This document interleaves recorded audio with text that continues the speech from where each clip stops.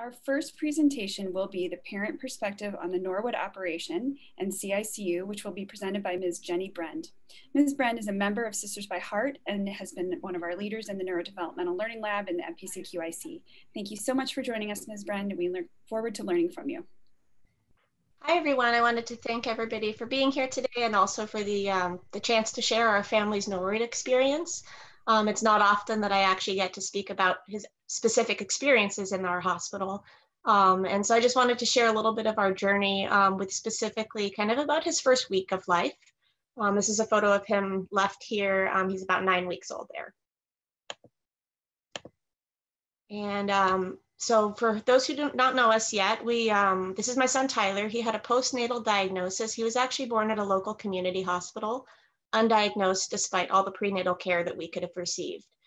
We had no real experience as a family with any hospitals or medical care aside from my wisdom teeth being taken out. And so after 4 days in labor and an emergency C-section, we had to pick up things pretty quickly. We had some very quick decisions to make because Tyler was born also with a very restrictive atrial septum. And so the local team that was dealing with him gave us a chance. They said we could either hold him for up to an hour or try and get a helicopter there as quickly as possible. And they estimated a very poor outcome. I don't think that at the time they really had all of the knowledge of how well these kids can do. And they were estimating about a 10% chance for me to see him the next day. He was airlifted to that larger center. They left me at the hospital recovering from a C-section. And so I really didn't even get to enjoy the newborn time.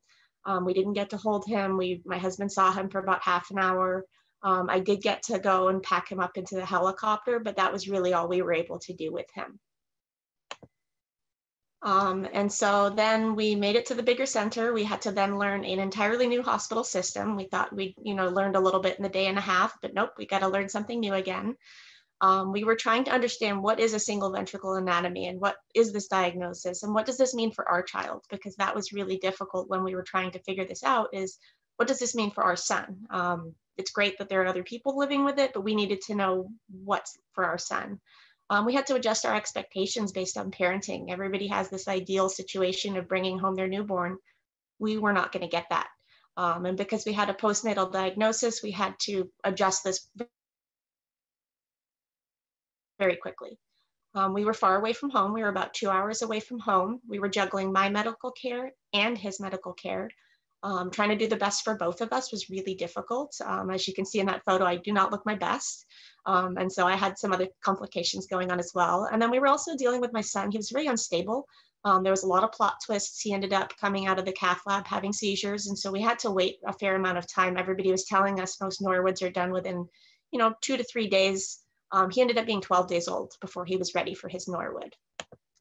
And so then after he finally made it to that hurdle, we then had to make another adjustment where we're now after our Norwood, our chest is open. There's much more support around him.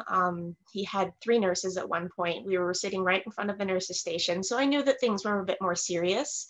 There was a lot more machines in there. We couldn't even get very close to him. And then he decided that, again, he was going to do his own thing, and we had to dim the lights. We couldn't make any noise near him. We couldn't touch him because I think he was a bit unstable at the time. And then we also, again, had to learn what to worry about. We knew that everybody around us was worried about him. But as parents, what should we worry about? What could we worry about? And what could we do anything for him? We really didn't feel like we could do anything. And we didn't want to step away before his Norwood, but at that time, right after his Norwood, we wanted to step away even less. And so we felt that really we couldn't even step away to, go use the restroom because we were that concerned about him. And that was a really interesting time where we kind of took shifts every few hours. We always had somebody right there with him. I'm sure we may have been in the way for some of the medical staff, but they made us feel very welcome. There was some silver lining though. We had wonderful family support, and absolutely for any family that's going through a Norwood, if they have the family support, I strongly believe that those kids are going to do better because they're able to step away. Their parents are able to step away because they have a grandparent who's able to come in and sit with them, or they're able to have a spouse or a family member that's able to come in and, hopefully take a bit of time to let that mom step away and go to her medical appointment. For us, it was very reassuring as a family that the large center had the volumes and they had the outcomes that were important to us. We did learn to ask some questions early, and that I really feel like has carried us through this journey. We became advocates for care. We really felt supported from a mental health perspective from many team members. Sometimes people would come in, not even look at my son, and come up and sit down with us as adults and say, how are you doing? What can we do right now for you? And so I thought that was a very strong point in my son's care. We were never made to feel like we made a poor decision for any care choices that we went with. When things were presented to us, our family would discuss them with the medical team, and no matter what we picked, we really felt supported. And I'd like all the families to know that there's no wrong decision when it comes to care. When your team members are coming and giving you choices, whatever you go with, you're going to feel supported with that. When we were really treated as an equal member of the medical team, we made decisions where possible as partners with our medical team. And I really think that that's given us wonderful outcomes for our son. And here he is today. He just turned 9 this week, and he is doing phenomenally well from a heart perspective. And I know that becoming advocates and asking questions early on, especially when there's a lot of changes right around the Norwood, that's the time that as parents, we have to learn as much as we can. And hopefully everybody can have these wonderful outcomes. Thank you so much. Well, thank you so much for sharing your perspective, Ms. Briend. We have a few minutes to take some questions from the audience. We'll start with one. If you had one piece of advice or one thing you would tell a parent ready to undergo a Norwood procedure, what would it be?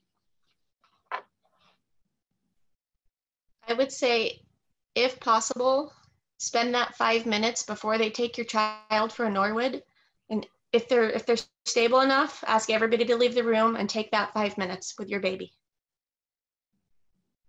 Wonderful. I think we will move along to our next speaker. Thank you so much for sharing your perspective.